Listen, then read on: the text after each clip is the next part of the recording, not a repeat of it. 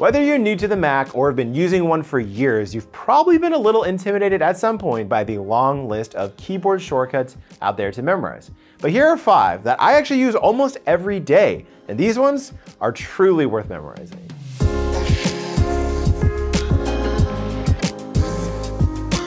This is Luke with Digital Trends, and before we get into these keyboard shortcuts, I just want to say up top, I'm not going to include shortcuts on this list that are a bit more obvious. So don't worry, no Command Z to undo or Command V to paste. I won't waste your time with stuff like that. But if you do find any of these tips helpful at the end of the video, go ahead and do us a favor and give us a like. That helps a ton. And with that out of the way, let's get to our first Mac keyboard shortcut.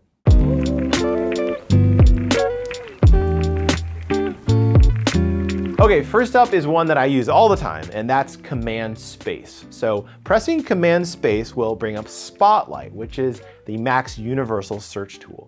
It'll pull up documents, web searches, and dictionary definitions for whatever you type in. But what I actually use it most for is just as an app launcher. It's extremely fast, and it auto-populates the results, and will always put applications at the top. So type in a C, and I know it'll bring up Google Chrome.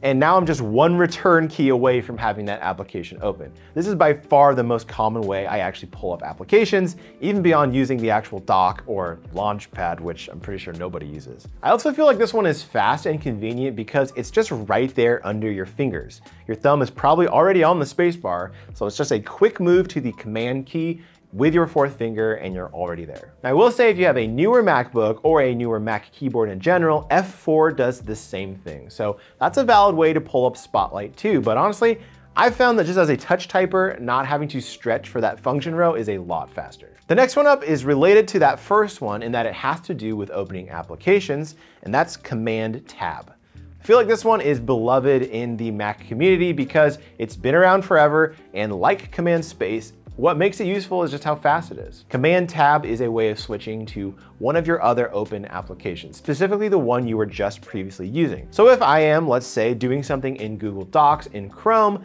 then go to reply to a chat in Microsoft Teams, Command Tab brings me right back to Google Chrome. You don't even have to hit return for this one. It just automatically brings up that last application as soon as you let go of the Command key. It's even more useful though, because once that little menu is pulled up, as long as you hold your thumb on the Command key, you can use the Tab key to flip through other open applications, which is super handy. Next up is screenshots. There are a few different ways to do this, and macOS has always been ahead of the game with quick ways to grab screenshots and use them in applications. Now, the one I use literally every day is Command-Shift-4. That key command will convert your cursor into a reticle that you can point wherever you need on the screen. From there, just click and drag out whatever area of the screen you want to capture. You're even given a preview of the screenshot in the bottom right side of the screen to make sure you got exactly what you needed. And after you start this command, you can also hit the space bar, which will toggle to capture just a single window at a time, which is also really convenient. macOS has other screenshot shortcuts too, like you can also do Command-Shift-3 to capture the whole screen, although I think that's a little less useful. The other option you have is to bring up a menu with some different screenshot options,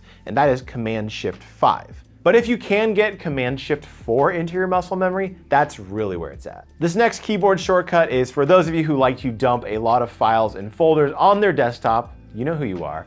This is Command-F3. Pretty simple. It just clears away all your windows and applications and shows you the desktop. And then if you hit F3 again with Command being held, all your windows return to exactly where they were. It's easy to remember too, because F3 is what normally brings up Mission Control, which is a really nice layout of all your open windows and applications. I will note that Command F3 doesn't work if you're already in Mission Control. You have to exit first to get to your desktop. Also, because this one uses a function row key, it's a little more annoying to use if you happen to own a MacBook with a touch bar. All right, last one up. This one's always been a favorite among the Mac community, and that's the shortcut to make subtler changes to volume or screen brightness. This one's a little more hidden because it doesn't use the Command key like the rest of them, but if you've ever felt like the difference between one press of the volume up or brightness up keys was too much of a change, this is for you. So to do this, just hold Option, Shift, F1 or F2 to make minor adjustments to screen brightness. This same formula works for volume as well. Just hold